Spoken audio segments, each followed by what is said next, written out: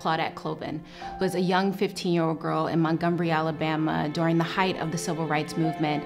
And at the age of 15, she was actually the first person to refuse to give up her seat on the bus during segregation time.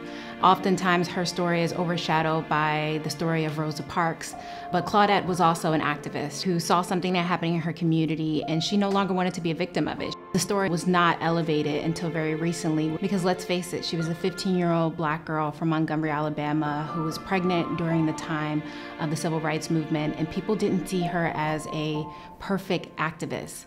I was also 15 years old when my brother Andre was shot and killed in Philadelphia. As a 15-year-old, I started doing activism mostly around gun violence and criminal justice reform. And I think as I've learned about, as I've shown up in spaces that oftentimes weren't meant for me, I'm reminded of Claudette's story because she reminds me that there's no age requirement to change the world, that young people, through small acts of rebellion, through small acts of kindness, can also force us all to look at the world a little bit differently. And so I choose to move through the world taking up space, allowing my story to be unperfect, but showing young people that they can show up as their full self and still be able to change the circumstances of their community and hopefully the circumstances of the world.